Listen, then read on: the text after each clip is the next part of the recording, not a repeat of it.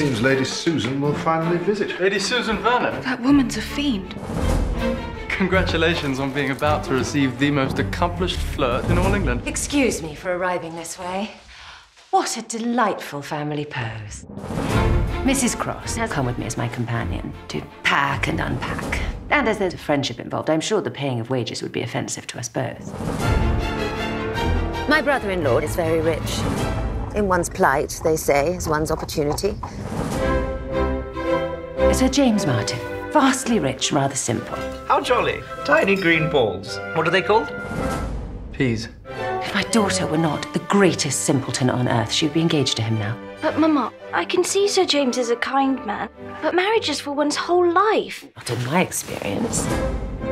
May I present Lady Susan? Delighted to make your acquaintance. He's handsome, isn't he? In a calf-like way. Mannering's in town. Have you seen my husband? Horrid woman.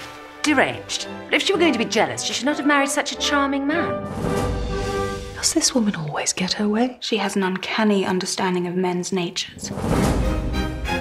I can't help fear that Lady Susan Vernon would destroy every comfort of our lives. With pleasure.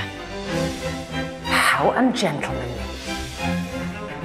I'm enjoying Sir James's visit to Churchill. Churchill, that's how you say it, all together like that. I'd heard church and hill, but couldn't find either. All I could see was this big house.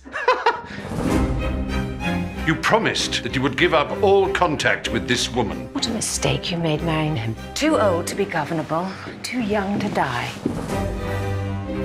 Lady Susan. How dare you address me, sir? Be gone, or I will have you whipped. Outrageous. Have you never met him? No, I know him well. I would never speak to a stranger like that.